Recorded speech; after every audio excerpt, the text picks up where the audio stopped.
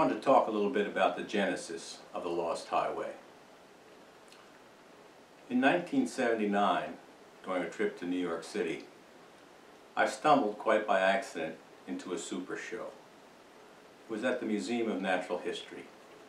Now back in that day, the subway dropped you off right in the basement of the museum. And I'm sure there were posters there talking about the super show. But I wasn't interested in that. I was there to see the whale. They have a room there in that museum that's the size of an arena football league field. It has a domed ceiling, 3 stories up, made out of some kind of tinted glass. And down the middle of this room hangs a blue whale. It's got to be close to 100 feet long. Been a favorite of mine since I was a kid. What I did not realize at the time was that the whale was closed for repairs. I tried several ways in, but was thwarted. Finally I saw a small door that said, "Do not enter."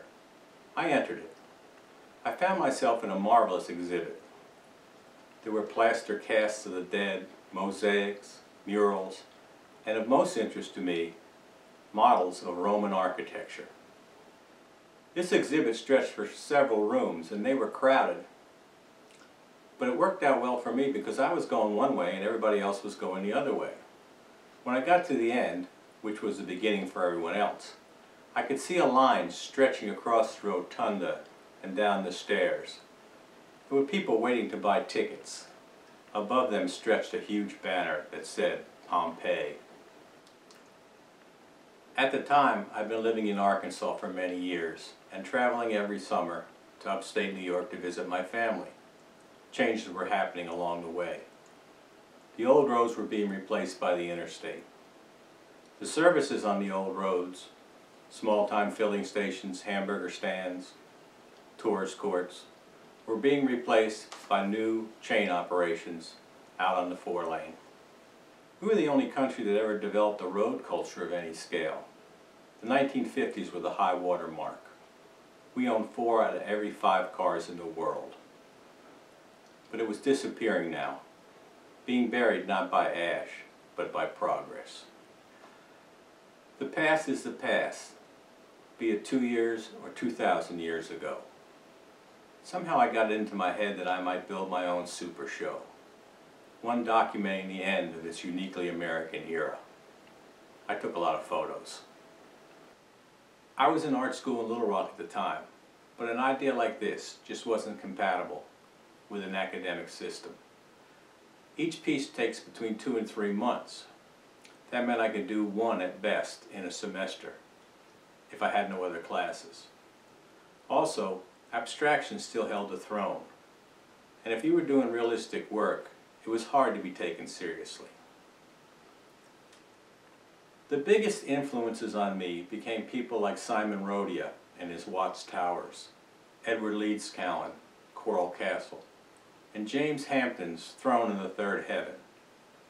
I doubt these men were at all interested in what was trending in the art world.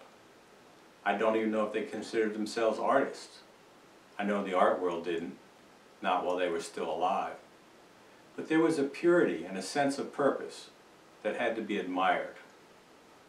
I figured if they could do it, why not me? In the mid-1980s, an affair of the heart landed me in New York City. I took a job working for a small company that built models for architects and museums. This is where I learned to work in miniature and use the plexiglass. The affair ended, and I returned to Arkansas. I worked up some drawings, found studio space, bought or built the tools I needed, and started work on the Lost Highway. It was like stepping off into the abyss. In 1975, I was painting a mural in Little Rock. I was 25 years old. A friend gave me a copy of Joyce Carey's The Horse's Mouth. I read it. I thought Gully Jimson to be the most delightful character and eccentric as can be. 12 years later, I had become Gully. If you haven't read this book, I highly recommend it. Consider it your homework assignment. For the next 15 years, I was down that rabbit hole.